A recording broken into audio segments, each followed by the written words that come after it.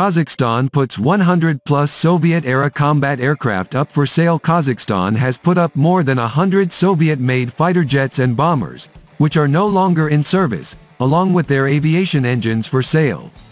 The relevant announcements have been posted on an electronic platform for the sale of state-owned assets. According to Forbes Kazakhstan, the aircraft are offered for sale under the condition of liquidation.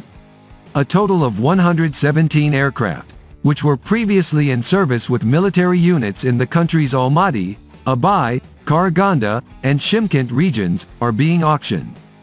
These aircraft predominantly include MiG-31, MiG-27, MiG-29, and Su-24 models, which were manufactured in the 1970s and 1980s. The published reports state that these evaluated assets are no longer fit for use due to moral obsolescence, and it is not economically feasible to modernize them.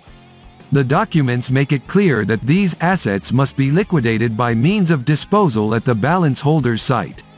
Furthermore, it is stated that, given the technical condition and uniqueness of the evaluated assets, their use for other purposes, including as a source of spare parts, is not feasible. The auction was managed by the Republican State Enterprise, Kazamaly Export, Kazspek Export, under the Committee for State Defense Orders of the Ministry of Industry and Infrastructure Development.